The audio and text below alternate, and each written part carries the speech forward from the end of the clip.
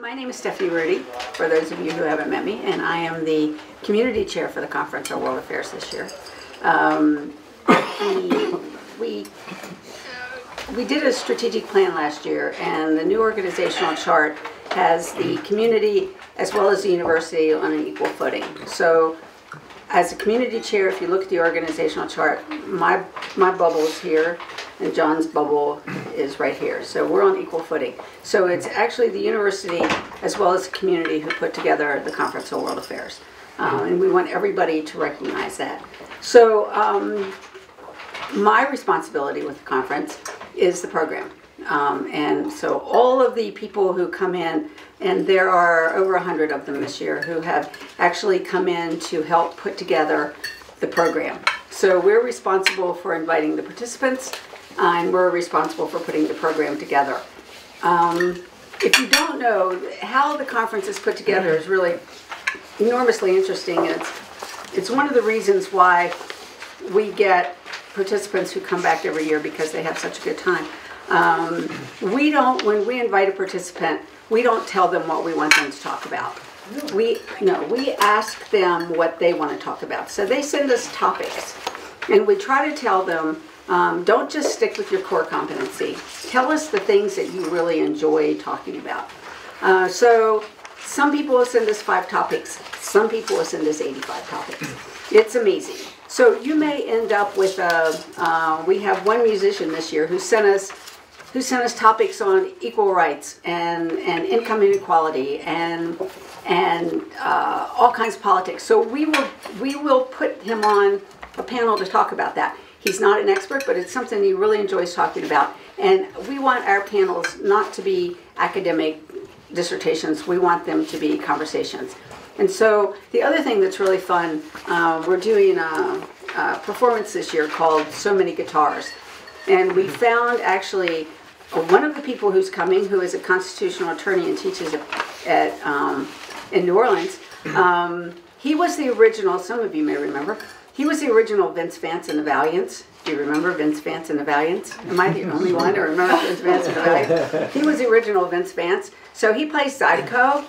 And we have a scientist who's in a rock band on the weekends, and we have somebody else who's in a rock band.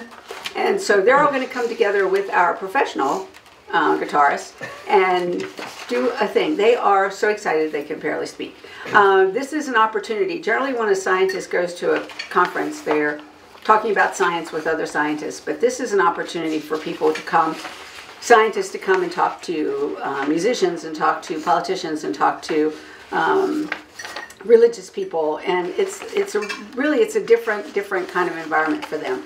So they get to say what they want to talk about, and the really exciting fun thing is when you take all of those topics and you try to find 3 or 4 people who want to talk about the same thing. And John and I were talking, just standing outside here, the absolutely fascinating thing. And you psychotherapists in the group might be able to figure this one out, because I haven't been able to figure this one out. We have 100 people coming. We probably got 1,000, 1,500 topics. Not one topic on Obama. Not one topic on Trump. It's kind of like they want to come into this special place that is Boulder and talk about anything. Just get away from what they hear all day long. So you won't see a Trump panel this year, and you won't see an Obama, the legacy of Obama, which is, I thought, what we were going to talk about this year. But it's not happening. But I think it's a great program. We're very excited about the program that we have this year. If you don't know, this is our 68th year. It started back 68 years ago. The first participant was Eleanor Roosevelt. So we have quite a history. A couple of things you might notice different this year that we're trying out to see how they work. We will have, I believe the last number was 228 panels. So there's a lot to choose from, including that includes our keynote and plenary panels. So there are a couple of different things this year. Like I said, everybody gets to tell us what they wanted to talk about. And we found we had coming this year 18 people who wanted to talk about climate. And these were people who know what they're talking about when they talk about climate. So we've put together a climate series. So the conference will start on Monday at noon. with a plenary by Bob Inglis. I don't know if you remember Bob Inglis, but he was a senator from South Carolina, Republican senator, who came out in support of climate change and lost his seat because of it. So he's coming to speak about what businesses can do to help solve the climate change problem. So he's going to start out, and then every day during the week we will have a different panel on climate change. So there'll be a series, and that's not anything we've ever done before. So we're kind of excited about that to see how that goes. So there'll be a series on climate change. You may have read that we have started this year to invite some what we're calling guest speakers. Some of them are local, some of them are not local, but they are people who will come in and appear on probably just one panel.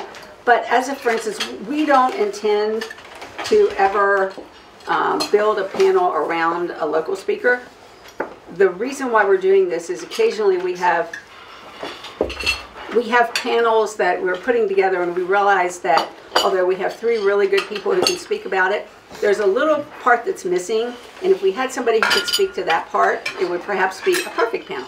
So as a for instance, while we were having planning weekend, Justice Scalia died, so we immediately put a panel on the program about Justice Scalia. So we had people who can talk about the legacy of Scalia, and the people who can talk about the decisions that he made while he was on the bench. But we also found an attorney in Denver who clerked with him from 2008 to 2009. So we think he brings a really interesting perspective on Scalia that we don't get in the people that we have on this program. So we're going to ask him to come in. In fact, they're having lunch with him right now as we speak to find out if he'll do this. We're going to ask him to come in and sit in on that panel and talk about his experiences with Scalia, because we think that will bring a better presentation to you guys. There's another panel that we're going to do on that's very a lot of people want to talk about, which is the whole issue of death and dying now, which has become a very big thing. And we had 3 people who were coming at it from a caregiver's perspective and from a medical perspective. But some of you may know Constance Holden here in town, who ran the hospice for such a very long time and is now running an organization called the Conversation Project, which really deals with how you talk to your family about what you want when you're dying. And so she brings a perspective that we didn't have. So we're going to ask her to come in and sit on the panel and give her perspective. So that's what the whole guest speaker thing is about. Again, it is not that we're going to build panels around local people. We just are going to use them to fill out panels if they bring something that we didn't have represented. We want to have some roundtable discussions. If you are familiar with the conference, you know that generally you come in and everybody speaks for about 10 minutes, and then we open it up to the audience. And we thought it might be an interesting thing, instead of having 4 10-minute speakers, to have a moderator who actually moderated a discussion. So instead of having 4 speakers, we're going to have a discussion. You guys who don't participate in the conference miss all the best part when at dinner at night, the 4 people who were on those panels actually get together and discuss what it was that each of them individually said. And so we thought it was important for you to get to hear that kind of discussion that they have. So it's actually fascinating to hear them talk about when they get together and talk about the panel title.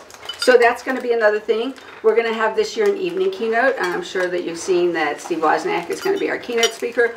We are moving it to the evening because it is one of our goals to get more students. It's also one of our goals to present the conference to people who don't generally have an opportunity to come, and that is people who work all day. So we're doing the keynote in the evening so that more students are able to come, and so that people who work all day can come. And we're doing the last thing, which I think is really interesting that we're doing. We're going to do a lot of collaborations. There are, as I said, one of the goals is to get more students. There are, count them, 700 student organizations on campus. And so our feeling was, if you want to get the students, why don't you go to them? I found an organization called the CU TIMI Global Health Project. And this is actually a group of students who go down into South America in the summertime and help bring health care to people down there who can't afford health care. And the head of their program is a guy named Dr. Chuck Dietzen.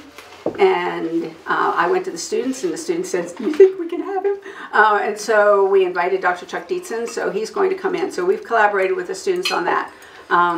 We've collaborated with the CU Innocence Project on bringing Corey Wise to the conference this year. Corey Wise, if you don't recognize the name, was one of the Central Park Five. And he, after how many, 16 years, 13 years in jail, the Innocence Project was able to get him out. And so we've collaborated with the Innocence Project on campus to bring him in. So we are reaching out to the organizations on campus so that they can help us bring in speakers that their students would like to hear, so that we can increase the number of students who go. So I hope that all of you have gotten a list of participants. We have about 100 participants this year. One more. We love them all. I'm going to bring up one of them for you. His name is Matt Seitz, and for those of you who've been here for a while, you know that Roger Ebert used to come every year and do an Interrupt Us with a film. Matt Seitz is the head of the RogerEbert.com website, and he is delighted to be able to be here this year to continue on with Roger's Interrupt Us. So please come and hear him. Anyway, I will be available for questions afterwards, but I'm going to let John talk about the kinds of things that he's doing. Thank you. That's a lot to live up to. Yeah. So, my name's John Griffin. I'm the faculty director for the conference, and I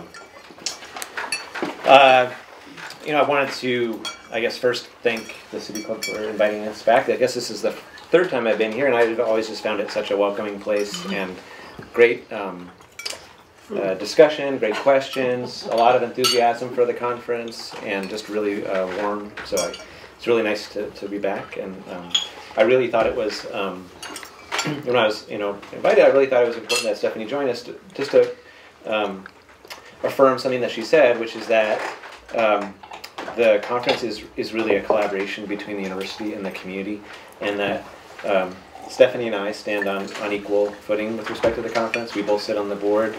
We have different areas of responsibility, and arguably hers is actually more important. Actually, it's pretty much obvious. I mean, so this is the fruits of Stephanie's labor with over the last 9 months.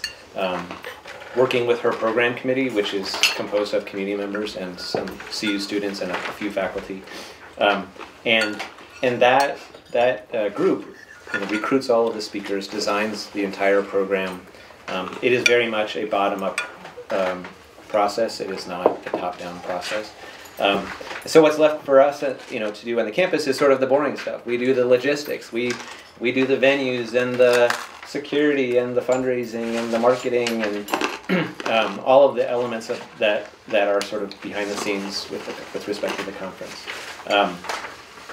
And so I just wanted to make sure, because I think a lot of people, even people who have been attendees of the conference for a long time, aren't aware that the conference is designed by the community. And if there's an aspect of the conference that you would like to see enhanced or changed, the best way to see that happen is not to tell me, it's to volunteer to join this group and get involved in the group that plans the conference. So anyway, I wanted to, this is just an incredible achievement. Stephanie has put together an incredible list of speakers, and the program is really, really exciting this year. I'm just trying to keep up with her because she works about 60 hours a week on this thing as a volunteer. So she's really to be commended for that. On sort of our side of the ledger, our big accomplishments over the course of the summer and the early fall. For those of you, many of you are, leaders in business and civics spheres. We put our very first sort of comprehensive strategic plan in place for the conference. We did that with a group of people that included members of the university and the community, students as well. We have a governance structure in place, which, as I've already mentioned, has the very first board for the conference. We have a 9-member board, which includes 4 individuals representing the community, 4 representing university faculty, staff, and then 1 student on the board as well. And the board has been great this year. And then so strategic plan, the board, and the governance structure are the sort of the key structural things that we've put in place. In terms of some of the enhancements on our side, this year we're going to have for the first time an app for the conference. So if you are a smartphone kind of person, you will be able to download an app which will basically make the program disposable for the most part. So you can identify your panels, build your own personalized schedule for the week. You can look at speaker biographies. You can look at a little bit fuller description of the panel title and what the direction the panel might go in. You can rate the speakers. You can rate the panels. There'll be maps. There will be polls. We can push out information if there's a venue change or a speaker falls ill or something like that. We can push out information to you. So I'd really encourage you to consider downloading it and telling your friends and neighbors to do that.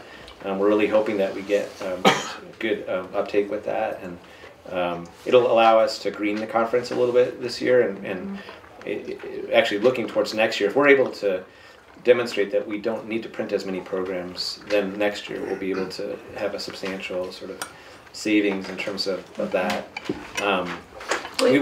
People love the paper program, and we're absolutely not looking to eliminate the paper program. I think it's just sort of it's like the newspaper. There's some people that always want to hold it, and we recognize that. We did a survey of our audience after the last conference, and one of the most highly rated, valued aspects of the conference is the program. So we recognize that. Sorry, you had a question? Can you search by participant to see when their panels? Yeah, so you could click on a participant, it'll give you all of their panels. So it's relational database. So yeah, there's other features I'm probably forgetting, but we've committed to basically to do it for 4 years with Cvent, and they're looking at other enhancements in coming years, and it's a really nice tool. So, and another thing that we've done this year is we've created a newsletter. So every month we put out information. We want, and the app is related to this idea too, which is we want to be more of a year-round presence in sort of the lives of people that are interested in basically free access to learning. So we have an Athenaeum program, for example, where we bring in speakers at other times of year, and they give a public lecture. So we had in October we had Jill Becker come from the New York Times. She's an investigative journalist. She's a CU alum, and she's fabulous. And we had an artist, Mike Giant, who the students loved. He came in January. And then in March, we have Linda Greenhouse coming from Yale Law School, also formerly of the New York Times. And she'll be with us for a couple days and, again, do a public lecture. So we want to make sure that those types of events, whether we're owning them or whether we're partnering with other things that are happening on campus, it'll always be free and open, whatever we're advocating or sharing with people. But we want to make sure that we can get information out to you about some of the the exciting things that are happening with the conference. So so if you aren't on our fans list, we have a list called CWA Fans at colorado.edu. And if you subscribe to that, then you'll get just about 1 email a month from us that just lets you know, here's here's a speaker list that has just been announced, or we have this Athenaeum guest that's coming next month, or here's the new members of our board, or announcing board elections and things like that. So just trying to be a little bit more communicative. And the third thing I was going to talk about was... Could I borrow your... Stephanie, yeah. Was increased visibility. So so this is consistent with one of the things that Stephanie mentioned, which is we want to make sure that the conference is accessible and to everyone, and part of being accessible is that they actually know about it. And so we are investing in more marketing for the conference to drive traffic both to in-person venues but also online. As Stephanie mentioned, we have more panels this year so we can accommodate a larger audience. We're also looking at identifying overflow venues in case there are panels that you can't get into, so you can you could view the panel, like if it's a live stream session in another location. And really trying to reach out to that sort of 25 to 45-year-old sort of segment that we, it's a challenge for us because we're sort of a 9 to 5 Monday to Friday conference. We are. Did you mention CWA at night? No, go. So we are just in a modest way experimenting with doing some things in the evening around the 6 o'clock hour, so that people who are working during the day could come up to campus. And there's a lot of free parking on campus after 5 p.m. And we can push people to those locations. So you can imagine coming up after work and seeing a panel before you go home in the evening.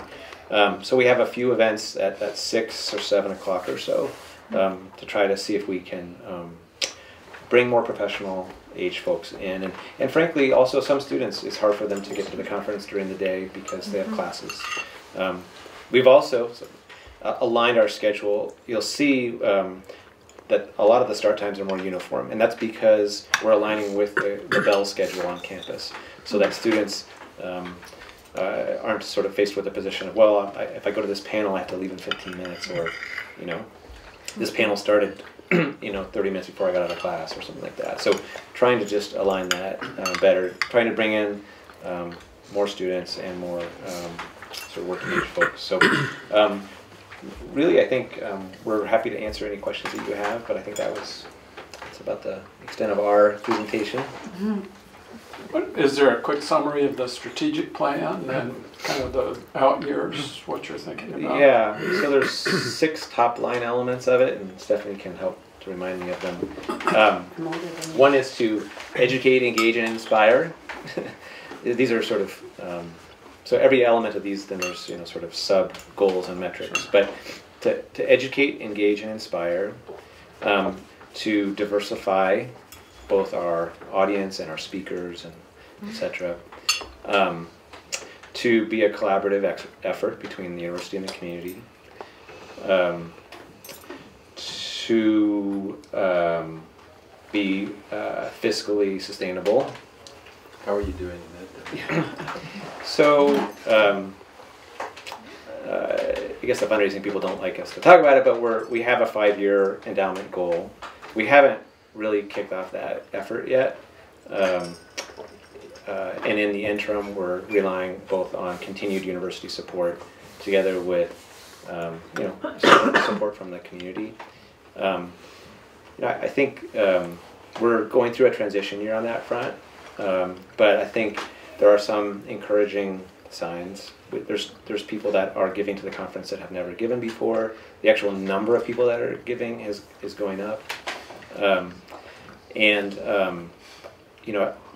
All you have to do is sort of look at the BIF, the Boulder International Film Festival sponsor list when you open and then compare it with ours to see that there's a real missed opportunity there to just connect up with, local businesses that want to be civic minded. So I think we'll be pushing on that front. We'll be pushing on the individual support front, and also on the looking into government support a little bit too, looking to Boulder Arts and Culture for some support. And then another element that I'm really going to be pushing is I'm going to sit down with all of the deans of the colleges on campus in May and have a conversation with them about supporting the conference. And because it's right now we're a public good, and they're enjoying a lot of the benefits of the public good. Because their students are attending our panels, and students rate the CWA quite highly in the surveys that we've done. But at the college level, they're getting all the benefits without paying any of the costs. So the university is invested in the conference, but at the chancellor level, not necessarily at the college level. So Not sure if that answers your But question. if it is a true collaboration, which is what we want it to be, then the community needs to raise as much as the university does. So that's the goal. The goal is that we raise exactly what the university does, and that's the goal. It has been, as John said, it has been a tough year. There are still people who I think don't believe we're actually going to have a conference of world affairs, but we are. My goal this year is to put on a great conference and to get all of the negative stuff behind us. And I think once the community recognizes that we are here, we're still here, we're going to still put on a great conference, I think we won't have the problem last year that we've had this year. Have you ever thought about collaborating with any of the other colleges and universities along the Front Range? First, hi Peggy. I think there's some interest in it. I think certainly at the moment we're just trying to, as Stephanie said, have a great conference. Primarily about 70% of our audience is from Boulder County, and so we are going to be advertising on CPR down in Denver, trying to get a few more folks up here. We do get about 12% of our audience from out of state, but we are a state university with other campuses, and I think there is some interest in that. My first sort of impression is that Boulder is a unique place that has this mixture of things that allows the conference to happen, and you couldn't the model couldn't be just, oh well, we're just going to copy that in Denver or in the Springs. Boulder has a mixture of very high appetite for learning. I'd like to cite this Gallup survey, which was done nationwide, and they asked people, did you learn anything new yesterday? And Boulder ranks number 2 in the country in terms of, did you learn anything Who's new number yesterday? 1? Provo, Utah. Oh, really? Wow! No. I could have said you're all there when I chose Yeah. Provo, Utah. So there's a very high appetite for learning. There is I guess I would say, above average level of sort of discretionary time that people have and affluence. And we need people like, Stephanie's committee is, at the core, it's about 30 people that are putting in, an average of 40 hours a week from September to April. So, It's amazing. and then there's sort of another layer of that onion of people that are putting in less time, but still over that entire duration. So, so you need a group of people that have a lot of time, very interested in learning, very civic-minded, and then enough, I guess, financial wherewithal to support the conference as well. So I don't know that you could just replicate it. There's an interest maybe in doing some satellite events and things like that. We might start off with some things like that. Like the Alumni Association is interested in doing things. So we might try some things in Denver, or maybe even in DC or San Francisco, do CWA for a day, because we've got a lot of speakers from DC and a big alumni base out there. So do something where we get the alumni in and have some of our speakers get together or something like that. But right now we're very much still focused on home. But there are 2 opportunities in response to your question. In our strategic plan, one of our goals is to increase the audience, and people go, what? You can't possibly, how can you increase the audience? Panels are always full, I can't get in. But we can increase the audience, and we can do that by live streaming, which we're doing. And so I would like to, at some point, maybe I can get it done this year, go out to places like retirement homes. Those are the people who would love to be listening to the Conference for World Affairs, but it's difficult for them to get to campus. And once they do get to campus, you have thousands of people walking around, and it's hard. So can we get out there and say, you just need to know that there's this opportunity for you to watch the large, Mackey is live streamed, 235 is live streamed, UMC is live streamed. So we do live stream the large things, and we live stream it now. So if somebody in Denver wants to get it, they can get it. If another university And I was wants to get also it, thinking, you got huge speaker resources at CSU, at DU, Colorado College. And the live streaming would be great, because you could have a speaker in Fort Collins that could talk to the conference here, as well as in Fort Collins and wherever. So I think that would be great. Public schools also, we're going to be streaming into Fairview High School this year in their auditorium. And then, of course, we have 4 or 6 panels down at Boulder High, like as usual. We're doing more this year than we've ever done at Boulder High. So yeah, a lot of the public schools it's difficult when the kids get to high school for them to be able to take a chunk of time in the public school. In the private schools, a lot of them are bringing kids. We have people coming from Busloads. Palisade and bus all over loads the of kids. place. Oh, wow. Yeah, it's really impressive. So Has Google contributed yet? No, but they're on our list if you know anybody. yeah, not yet. They're really, the Google people are really involved with STEM education, and I think that we can make a really strong point for, we're even doing a panel this year on STEM education, aren't we? I forgot about that. We ought to get a Google person to moderate that panel.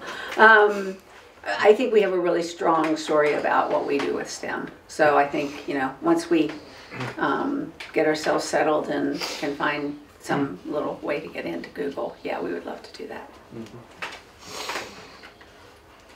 Is the streaming going to be available like digitally online, or is it just in certain areas that it's being piped into, like Boulder High? Oh no, it's online. Yeah, It's online. It was there last year as well. Yeah. We're trying to get a beat on how quickly we'll get it up. It may be the next day. A lot of the viewership is actually of people that attended the conference, but had that frustrating experience of having to choose between panels, and then, well, you don't have to choose. You can go home and watch the other one when you get there. So, So they'll be archived? yeah, I mean, again, those 3 venues, video and audio for everything. You can go online now. I think it's still. You can watch last year's You can look at last year's. right now. You can go on to our archive area and listen to Itzhak Rabin. You can listen to Ted Turner. You can listen to panels. When we were doing our archives, there were a bunch of us that just took a summer and listened to all the tapes that had been stored in some storage room for years. And so we put on little headphones and listened to these guys, and you would listen to people and go, nothing's changed. It's the same as it was 50 years ago. Nothing has changed. But it's very, very interesting. It's really interesting. What are some of the macro numbers on this thing, like people attending and the cost to put this on and things like that? It's really hard to know the number of people who attend because you don't have to register. Yeah. You don't have to sign up. You don't have to buy a ticket. So you just go. I can't tell you who you are. So we have people who eyeball how many people are in each session. So we figure we have 15,000 people who come and 70,000 butts and seats. That's kind of the way we figure that. The price to put on a conference like this, we tried to figure out one year what it would cost if we had to pay for everything. I mean, can you imagine just the volunteer hours that are spent to put this thing on are amazing. These people who come on their own dime. We don't pay their way to get here. Oh, I was wondering that. No, we don't pay their way, and when they get here, we put them up in homes in the community. So that's what, it's a big challenge when you call these people who are big in their field and you go, we've got this really great conference for you to come to. You have to pay your way here. We're not going to pay you when you get here. And oh, by the way, we're going to put you up with some people in the community. They're really nice. But they're really nice. It's clean. And it's clean, right. And it's difficult. It's difficult. But once you get them here, the amazing thing to me is always, once you get them here, by Thursday night, they're begging to come back. Please invite me back. Please invite me back. So, if we had to pay for that, they did a couple $1 million budget one time is what it would cost to put it on. Our actual budget, again, which is deflated by all these factors, Sure. is about $500,000. That's And amazing that you can pull that off. Yeah, and it's of that about 210 is actual operating, and then 290 is faculty and staff salaries and benefits. So, yeah, it's That's incredible. it's a very lean. It's a very lean operation. Yeah. Are you worried in any way whatsoever about, potential of some sort of violent event or terror event or anything like that. I mean, there are people that worry about those things. And big Yeah. groups coming Well, together. let's talk about it in the abstract sense, which is Sure. just like 5 years ago, would you be concerned about it in any large gathering, right? So I think, Not that much. yeah, well, so we have It was New York City I'd worry about it. yeah, so we have this fellow Alan Culpepper, who's our director of operations and public relations, and he comes from a background of running races. Not well, actually, he ran races, but then he executed running races all over the country, and he had enough experience with people who had heart attacks and kids that got lost and all sorts of protocols like that. Mhm. That he's been hard at work to develop an operations plan, a emergency plan for all sorts of aspects related to those, and so he's met with the police, campus police department a couple times and things like that. So I think we're as ready as we've ever been for something like that. But we hope not. No, definitely. We hope Yeah. we've wasted our time on that. Yeah.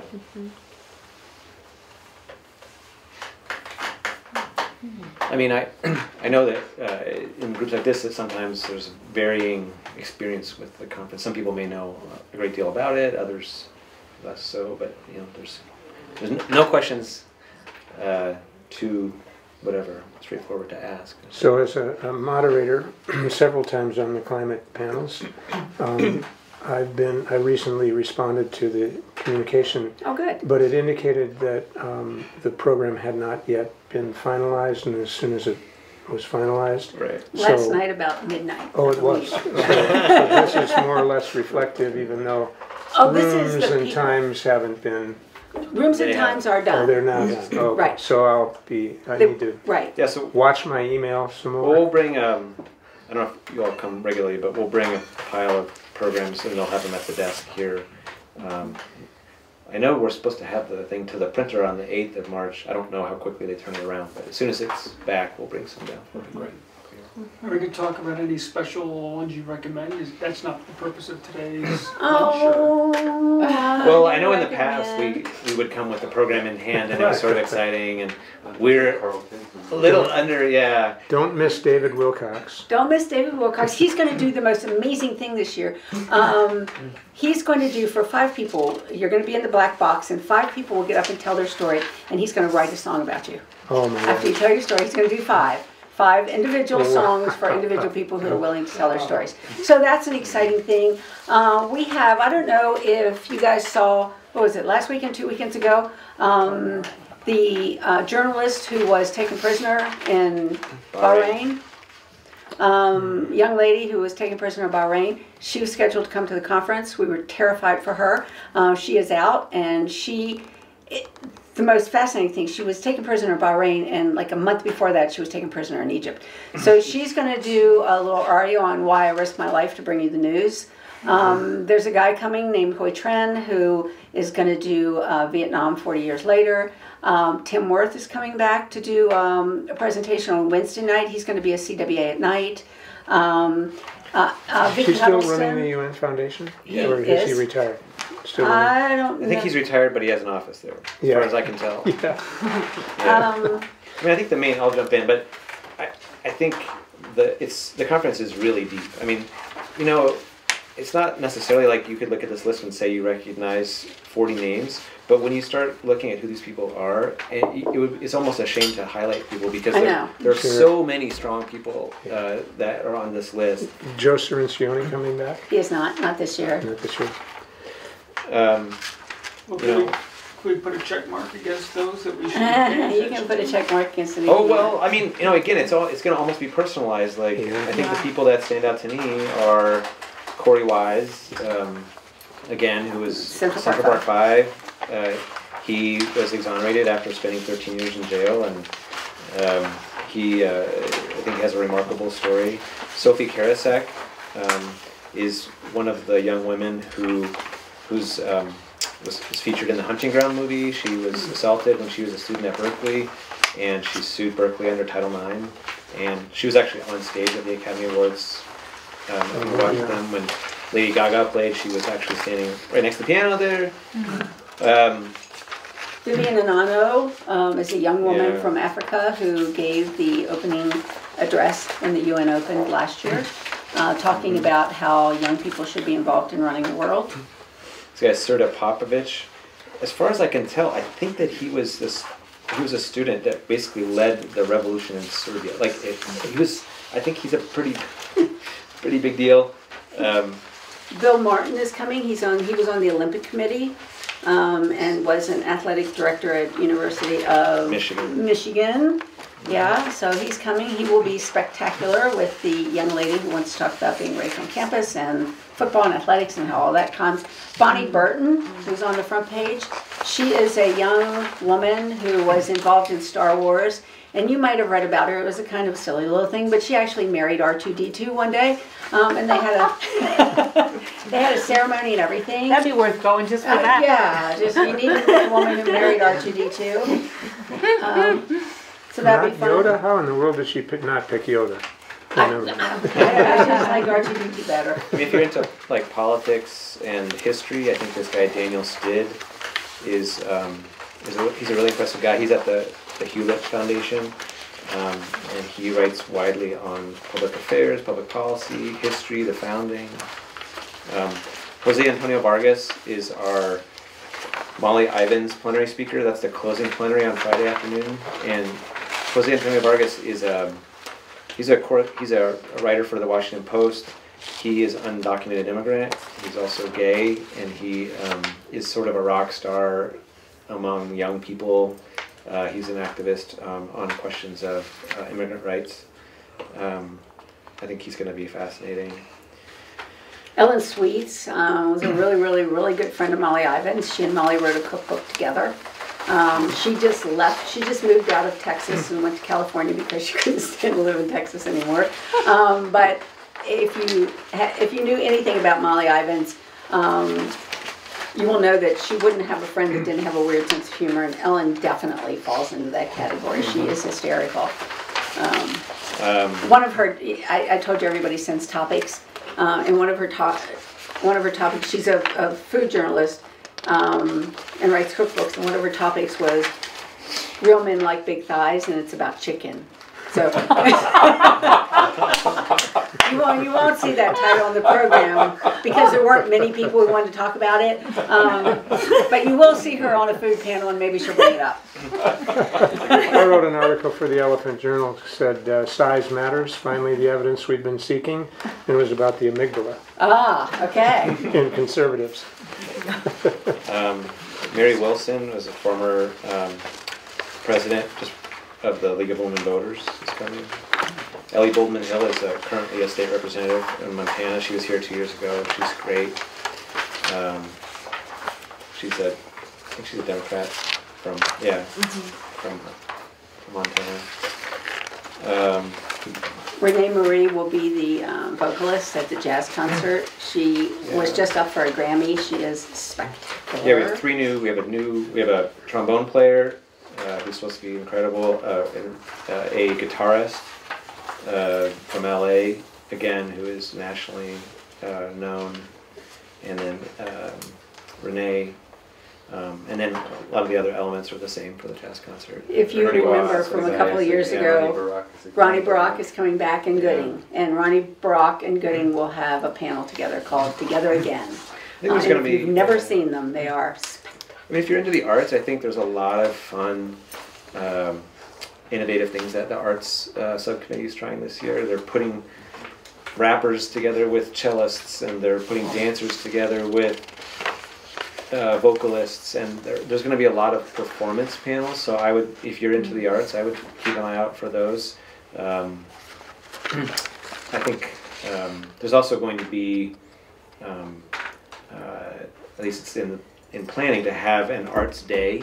So a lot of the arts units on campus are interested on Wednesday from say 10 to 2 of featuring what they're doing in the arts on the Norland Quad. So this has been something that's been talked about for a while. Still trying to clear the final hurdles, but the idea would be to have film studies projecting a movie on the wall of Norland under the shade so you can actually see it. On the steps of the theater, there's a play that's being presented to you. In front of Humanities, there's a ceramic throw wheel, and there's reading poetry next to the Robert Frost statue in Old Main, and just all around the Norland Quad there's sort of like a little circuit, and you go around and you see all these sort of artistic things that are happening. And that's not owned by us. It's not a CWA event, but we have a lot of concurrent events this year, so these are things that are happening mostly on campus, some off campus, but they need to be free and open to the public, and then we will put them in the program so that, just gives our audience another thing that they could consider going to while they're on campus, or, to round out their week. So there's, we have a lot of films. There are two other things that are going to be really interesting collaborations. We have several visual artists who will go, and it's in a program, so that the public can be involved if they like to. They're going down to the CU Art Museum where there's a new MFA show hanging, and they're going to walk through with the artists and talk to them about their art and critique their art. Oh, you and then, and on the set. I wanted to talk about that one. Okay, go ahead. You can. No. No, you can. No, go ahead. Go ahead. Okay. Excuse it. So I guess this happened years ago, and there was a little confusion about what it was, but this year it's going to be very clear. There'll be a jazz master class. So there's going to be 3 or 4 jazz bands from the College of Music in Mackey, and so all of the performers will be students, but all the jazz musicians will be the panel, or like the audience, basically, like the American Idol judges, and so they'll go up and they'll talk to the students about, maybe you could have tried this, or, and it's very interactive, and it's open to the public, so you can watch the professionals teaching the students their craft. And I think it's going to be, it happened once before and it was extremely popular in a much smaller venue. So it's going to be in Mackey, and it should just be fabulous. So it's just called the Jazz Masterclass. Do you know time? Day? Oh, Day or evening? no. Oh, it'll be day. It's, midday. We have one guy coming. This is a new thing for us, who speaks only Spanish. And he's coming. He is from South America, and he came from a very, very, very poor family, and his family thought that education was important. And as he's grown up, he's become involved in education. So he's actually started schools in some of the poorer areas of South America. And he's coming, and we will have, because we have the people to do it, it's wonderful, we will have 2 panels in Spanish that he will be involved in, and our other participants will be involved in.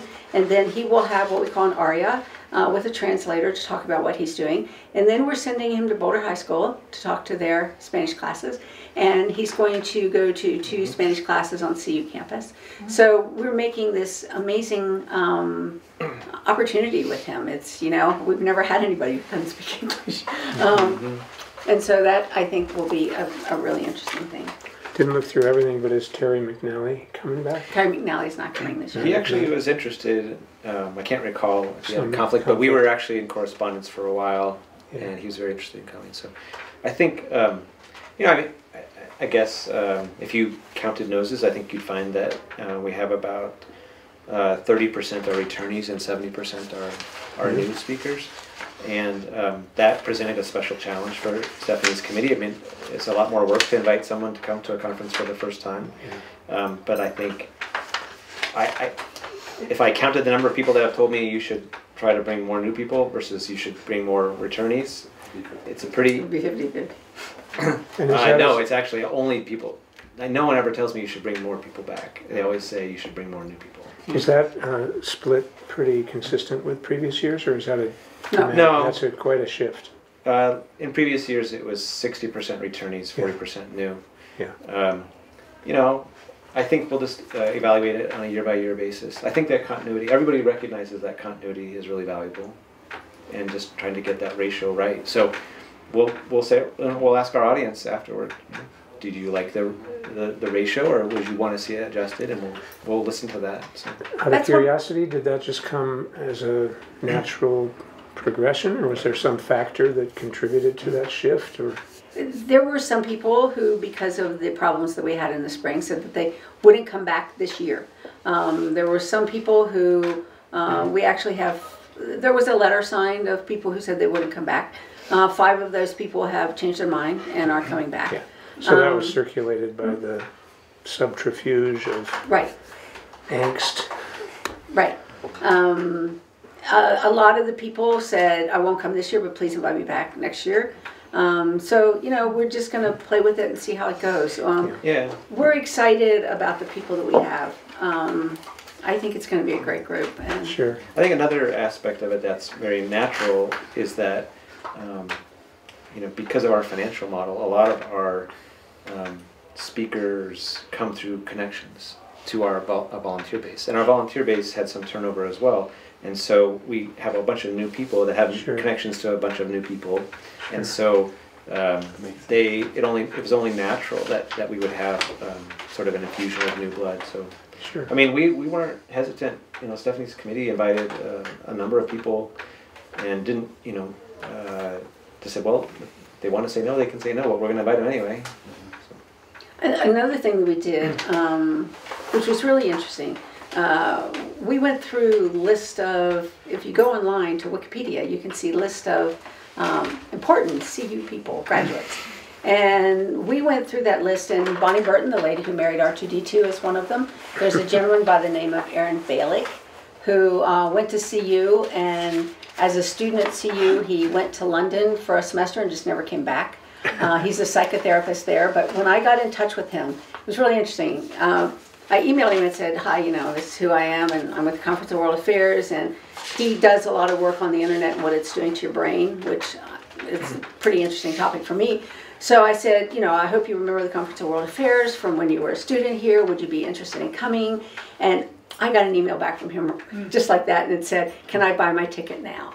He said, my student self never thought my professional self would ever be invited to the conference. So we're going to, this year you'll notice when you look at the program, there will be a little icon. What is it? Is it A Ralphie. a Ralphie next to all the CU grads, because I think that's important. I think it's important for the students to know these people went to this university and now they're back, and we want you to do the same thing. So we think that's kind of fun. Yeah, yeah. There's a lot of great people. You know, I mean, I just keep looking at some of the people we haven't mentioned. I think, you know, I was thinking about this morning. You know, that CU has this be blank sort of motif that's going on. Be bolder, be curious, be engaged, etc. And I was thinking, because we've been sort of searching around for what is the best moniker or for CWA. Be worldly is good, but I think even better is just like be multidimensional. Just don't be so narrow, you know. And there's so many people. If you look at this list, this guy Alex Berezow, he's a physicist. He's got a PhD in physics, and then you ask him what he's interested in talking about, and he says, well, science or European politics or religion or sports, you know. And he's just like, he's everywhere, you know. And I mean, you look at his topics or the things he's written on, his blogs, and he's perfect, you know. Or this guy Adam Schrager Or James Tanabe. Tanabe's Yeah. coming back. Physicist and mathematician, and now he's Artist. Cirque du Soleil. Yeah. Yeah. So I think that's that's what we're looking for, and both among the speakers, but also encourage in our audience. You know, don't try to find ways to resist the temptation to be so narrow. There's something about Steve Wozniak in this conference. Yeah, he's the He's the keynote. It's a keynote. Oh, okay, because I didn't see Yeah. him here. Yeah. It's a keynote. Oh, yeah. We printed this when we weren't allowed to tell it or something. There's another interesting guy who's been coming for a couple years, Jeff Lieberman. You guys might know Jeff Lieberman. He's an artist and a scientist, but he's decided this year that he doesn't want to know what his panels are. He doesn't want anybody to tell him what his panels are until he gets on that stage and sits down. And then you Was can it tell him improv the whole then you thing? can tell him what his panel is. Like jazz. Did So- we get one? He wanted this by himself too. Yeah, Just where the moderator just says, "Okay, Jeff, can you please start talking about anything. whatever." So that takes it to a whole new level. Yeah, They do keep you on your toes. well, that's what Donald Trump does, right? Or no, sorry. My Well, and apologies. even the jazz musicians, you know, one of the interesting things that I learned this year in talking with a trumpet player, Brad Good, he's the music director for the concert, was that these musicians that are coming in, they really welcome the opportunity to talk about something other than music and to do something other than play music. That they want people to see them as well-rounded people. That they are on, you know, like Stephanie likes to talk about Don Grusin being on his local water board and wanting to talk about water issues. You know, that they're complex people. They're not just, you know, someone that plays an instrument at your command. You know, so.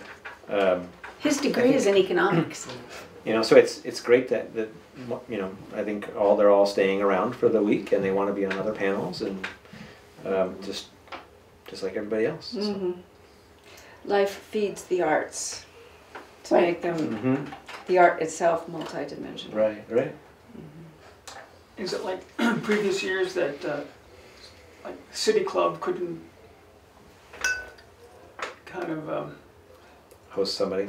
be in the back sort of a separate, if they're out here wanting to do something, What a good is there meal. anything? Could you invite them to come here? Yeah, Well, it's okay if the answer's no. I think there are certainly speakers that are doing things while they're here. You know, like whatever. I mean, it wouldn't be unusual or untoward for someone to do like a book signing at the Boulder Bookstore or something like that. So if you had a Right. connection to them, you know, we like them. Part of this, what makes this event special, is the level of commitment among the speakers to being engaged with all the other speakers for a 5-day, you know, period. It's there are plenty of conferences that they can go to where they're on a panel. There's not that many where they're going to be on a wide variety of panels. There's not that many where they're going to be there for a long time and they're going to interact with all these other people and come away with all these connections and friendships, and that's why they pay to come. You know, is that it's an enriching opportunity for them, and so, you know, we do sort of have to keep an eye out that we don't have them running off in too many different directions, but you know. I think there's going to be some discussions, you know, if depending on what our audience is this year. If we end up with a really sort of a burgeoning audience, we might feel some pressures to look for off-campus venues next year. Oh, next you know, year. next year. If you look back in the old programs, it's not as if that's you know, revolution. There was panels that happened in previous years at Chautauqua, at Boulder Public Library, at the Fox Theater. So, you know, we want, you know, we don't want the conference to be closed to people by, you know, artificial constraints like that. So, you know, I think it's special that it's on the campus. It's nice, but we'll have to have some conversations if, you know, if we have those What if pressures. they eat lunch? The speakers. Yeah. There's a lunchroom in the UMC, Okay. like a speaker designated lunchroom. We do feed them. It's the one thing we do for them. And we provide transportation for them. The transportation is amazing. Students provide all their Is transportation. it by car? It's by car. What about if they wanted to bike? Did they bike? Yeah, so Charlie Vanderhorst is, he was here last year for the first time and he said, I loved it, it was great, invite me back. But next year, can you get me a pass to the rec center and can you get me A bike? a bike? Well, Yeah, right. Charlie Vanderhorst Oh, yeah? is, Yeah, I'm Okay. happy to donate it. Oh, I mean, to loan a bike. yeah, that'd be great. Charlie's staying with some bikers. Oh, okay. We a do big we do fitness housing. guy. Yeah. If anybody's interested, we do housing. The community puts up all of our participants, and we're in the process right now of finding homes for all of them. And it's I'll check with my wife. I check I'd with your love wife. to. It's great fun. I would love It's to great do fun. that. And our cars, we have 8 vehicles that are being loaned by Audi Boulder Okay. as courtesy cars for us for this year. And the students get to drive them around. The students, and I've had 2 grandchildren go to see you, and not one of them got involved in the conference, for which I will never forgive them. But the students who get involved get to meet people in high places. They get internships, they get jobs, they get places to stay when they go overseas if they meet these people. They get help with whatever term paper they happen to be doing at the time. But great contacts have been made with the students, and that's why they love to go to the airport and pick them up and have 45 minutes coming back with these people in the car with them. And one rule we have, one conference rule, I don't care who you are on this list, if you're ever rude to one of our students, you never come back. You never come back. If you're ever rude to one of our students, you don't come back. So maybe in the evening, since there isn't much going on after the evening things, the musicians want to jam somewhere and they want a beautiful venue like City Club. That might be something that's open. And, you know, do they mind City Club members hanging out watching? My idea. It's definitely, yeah, I think it's something we could definitely throw in the mix. We're sort of up to here this year right now and things, but it's definitely a possibility. I mean, Of course, I'm not the one to say it's okay, but yeah. I thought of it as, Yeah. as an option. We're gonna have to leave. Yes. Yeah. We are at Oh, 1:30. yeah. Thank you. to you guys for Thank you. doing this, because it's Thank you. amazing. Thanks, Amazing. guys. Thank you. Thank you.